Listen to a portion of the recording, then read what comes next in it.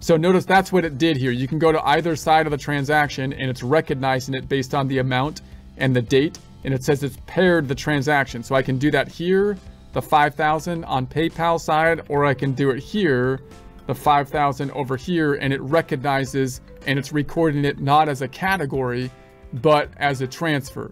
So that's the right way to do it. That's the best way to do it. Let's show that, and then I'll show the other two ways that record the same thing, but it records it in a way that's not exactly ideal, although the same transaction.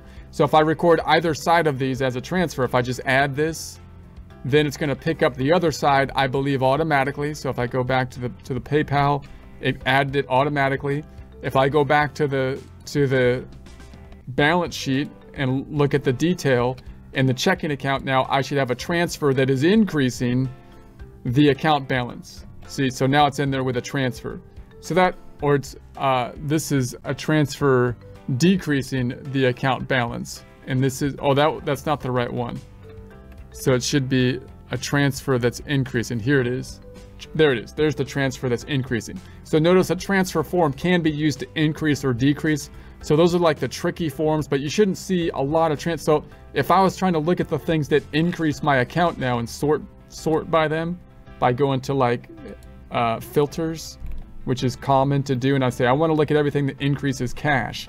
Well, I would have to pick up the deposit forms, obviously. Then I might have sales receipts and receive payment forms, depending on what I'm doing. But then I could also have the transfers. And so if I run that, so now I just got to make sure to pick up those transfers. Now I could have some transfers that decrease the account, and that would mess up my thing.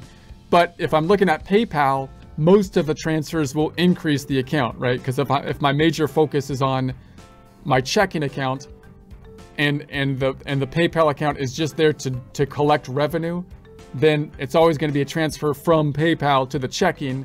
So when I'm sorting my detail, I can kind of usually think of the transfers as an increase to the checking account if I'm sorting, if I need to sort in that way.